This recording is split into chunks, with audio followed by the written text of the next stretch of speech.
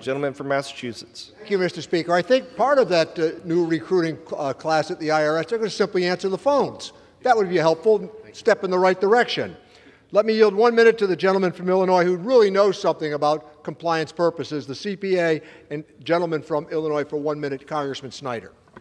Gentleman from Illinois is recognized. Mr. Speaker, I rise today to urge my colleagues to oppose this bill because it not only increases our national deficit by $114 billion, but it does so by helping the wealthiest avoid paying taxes and transfers that burden onto the backs of hardworking Americans and small businesses who follow the law and pay their taxes on time.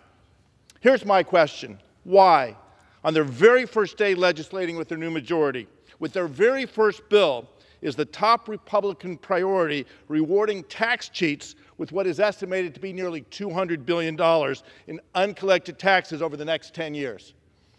$200 billion in taxes not paid by the wealthiest, meaning additional debt for everyone else.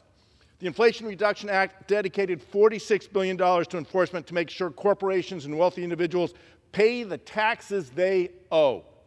Not new taxes, not higher rates, simply ensuring everyone pays what they owe.